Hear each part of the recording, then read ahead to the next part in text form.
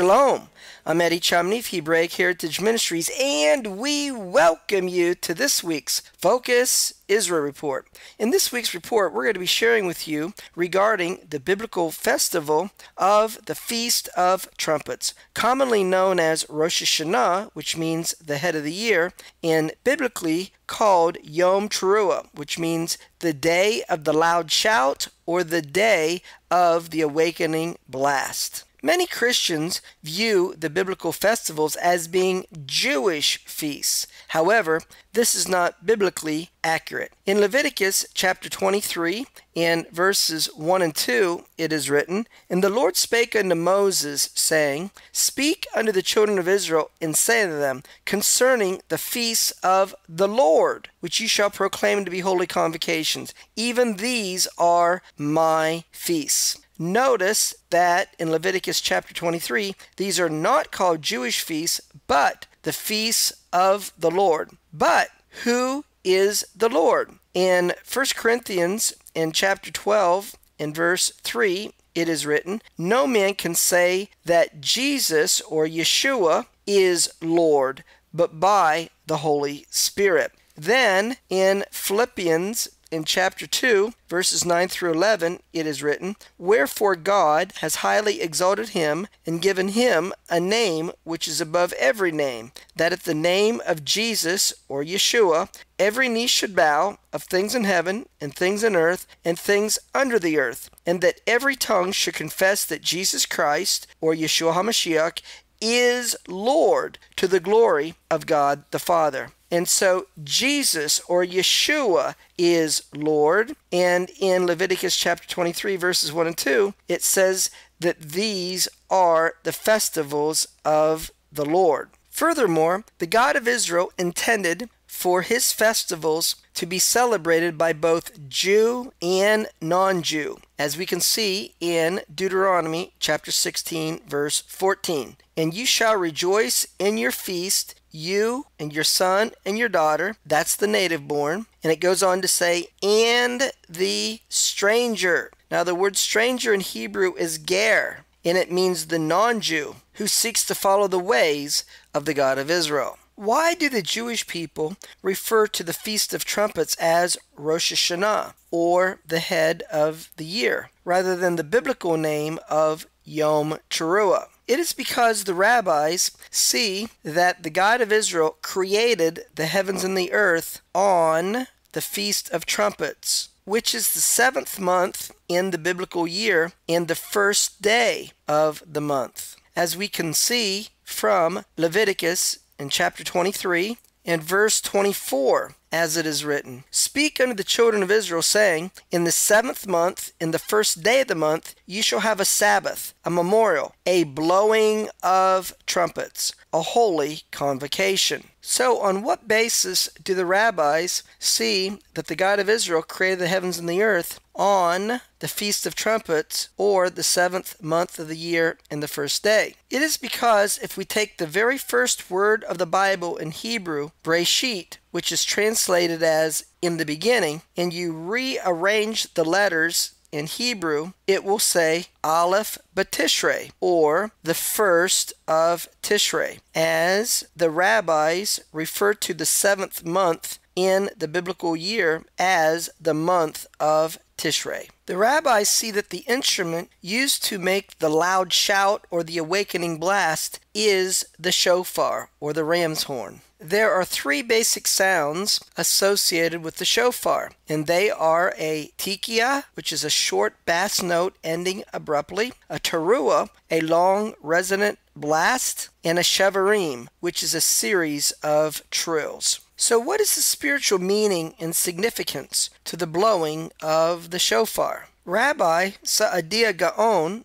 of the 9th century explains that there are 10 biblical reasons for the blowing of the shofar, and they are as follows. The first reason is because the Feast of Trumpets, or Rosh Hashanah, marks the beginning of the creation of the world, when the Holy One, blessed be He, created the world and reigned over it. In ancient Israel, it was customary at the beginning of the reign of a newly crowned king to sound the shofar to proclaim his ascent as sovereign king over his kingdom. The shofar was also blown to proclaim the anniversary of the beginning of the reign of a king over his kingdom. In like manner, on the Feast of Trumpets, or Rosh Hashanah, which means the head of the year, we proclaim and accept the kingship of our Creator, the God of Israel, who is the King of the universe. Therefore, the first reason is to proclaim the sovereignty of the God of Israel and to declare His kingship over all the earth. The second reason for blowing the shofar is the sound of the shofar is a warning to repent.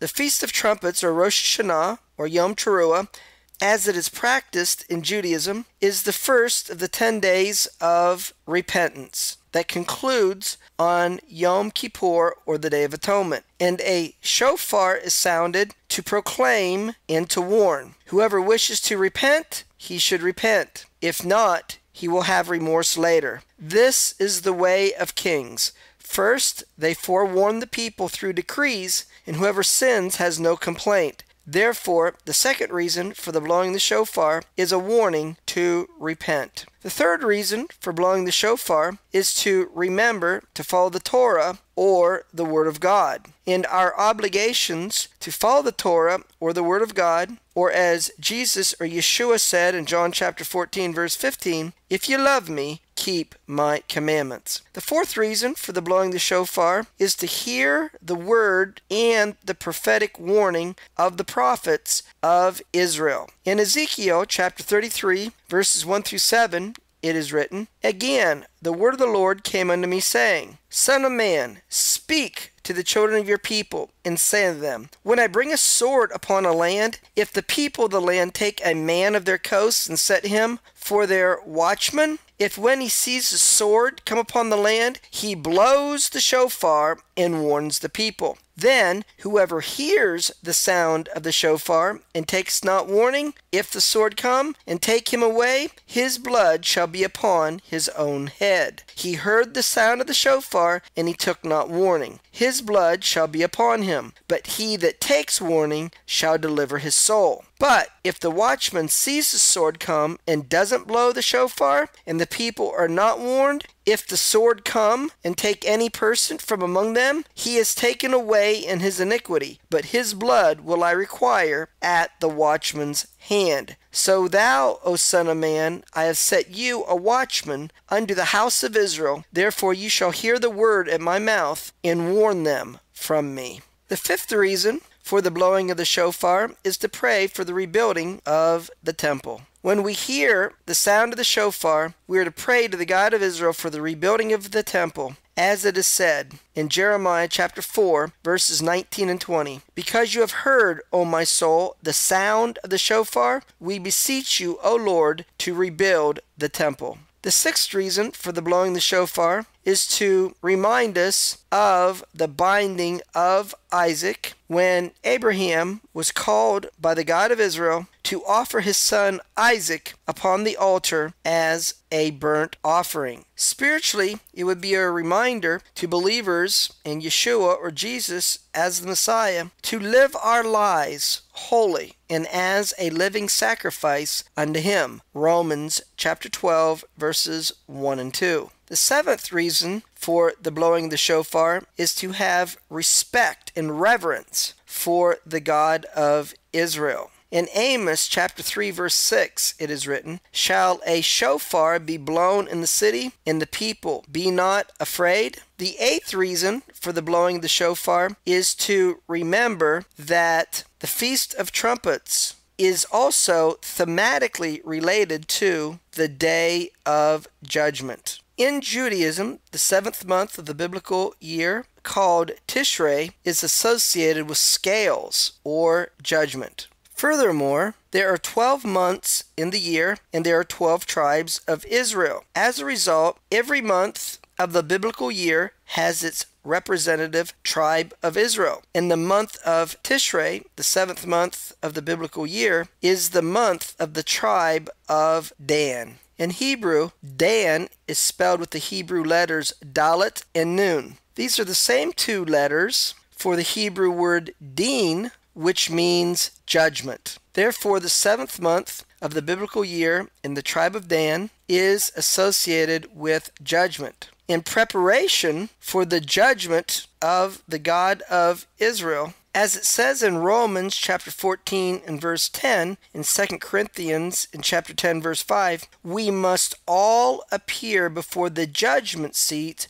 of Christ or Messiah. Before we appear before him, we must make sure that we have repented of our sins and our sins are forgiven. So the shofar reminds us of the day of judgment and to repent before this day arrives. In Zephaniah chapter 1, verses 14 through 16, it is written, "The great day of the Lord is near, and the mighty man will cry there bitterly. That day, the day of the Lord, is a day of wrath, of trouble, of distress. And it is a day of the trumpet, the shofar, and alarm against the fenced cities and against high towers," which represents pride. We don't want pride to be present in our lives as the day of judgment approaches. The 9th reason for the blowing of the shofar is to remember the end of the exile of the 12 tribes of Israel. In Isaiah chapter 27, verse 13, it is written, "And it will come to pass in that day that a great shofar will be blown, and they shall come which were ready to perish in the land of Assyria and the outcasts in the land of Egypt, and they will worship the Lord in the holy mount at Jerusalem." The 10th reason for the blowing of the shofar is to express faith in the resurrection of the dead. In Daniel chapter 12 verse 2 it is written, "Many of them that sleep in the dust of the earth shall awake, some to everlasting life, and some to shame and everlasting contempt." According to Jewish tradition, the resurrection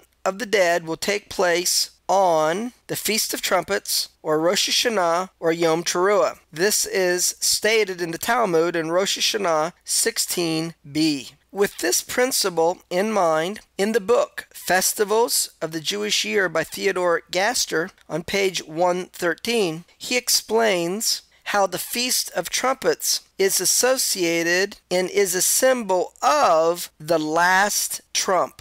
This being the case, the Apostle Paul associated the resurrection of the dead with the last trump, as it is written in 1 Corinthians chapter 15, verses 51 through 53. "Behold, I show you a mystery. We shall not all sleep, but we all shall be changed in a moment, in the twinkling of an eye, at the last trump. For the shofar shall sound, and the dead shall be raised incorruptible, and we shall be changed. For this corruptible must put on incorruption, and this mortal must put on immortality." So Paul associated the resurrection of the dead with the last trump, and in Hebraic thought, the last trump is a reference to the Feast of Trumpets, or Rosh Hashanah, or Yom Teruah, as the day is identified in Judaism as the last trump. A common greeting in Judaism when celebrating the Feast of Trumpets or Rosh Hashanah is, "May you be inscribed in the book of life." May all of us be found in the Lamb's book of life. Well, that's going to conclude this week's report, where we shared with you some insight regarding the biblical festival of the Feast of Trumpets, what the blowing of the shofar spiritually represents, and how it is associated with faith in Yeshua or Jesus as the Messiah. Until we do it again, Shalom in Yeshua the Messiah. Amen.